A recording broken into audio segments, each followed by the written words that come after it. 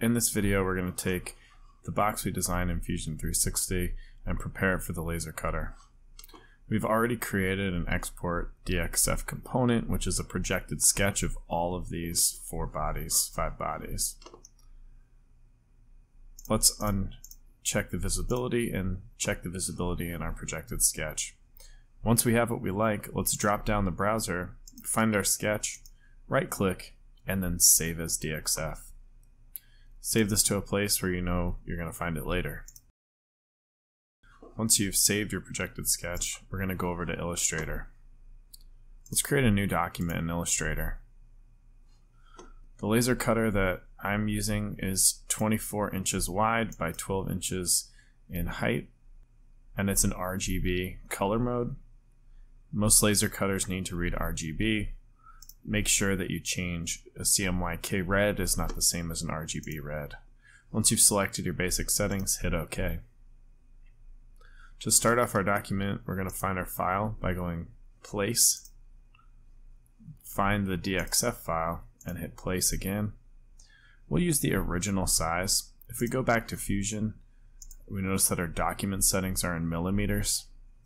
In Adobe Illustrator, we need to make sure that 1 unit equals 1 millimeter, or else our scaling will be off. I'm going to hit OK, and my object is placed.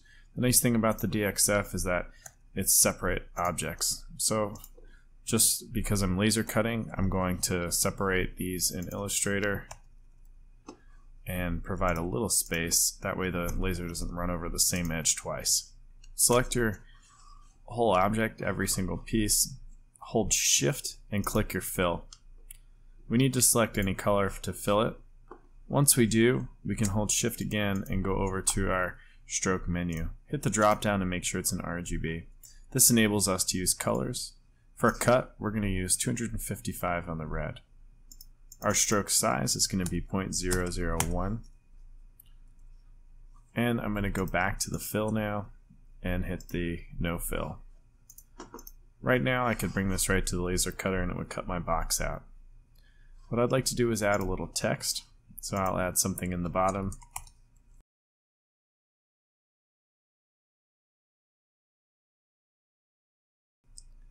I'm going to align this,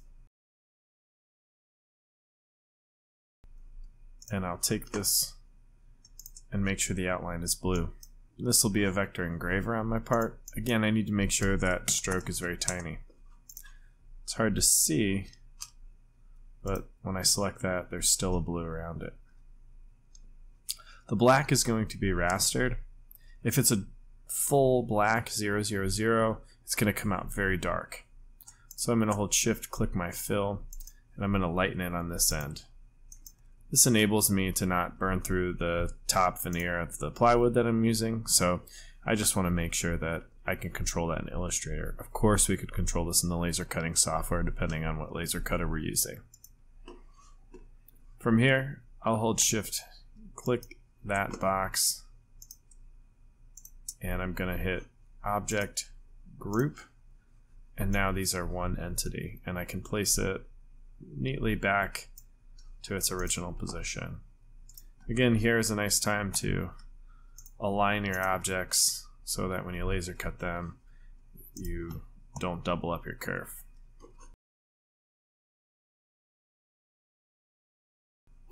I've now completed my design, and this is ready to go to the laser cutter.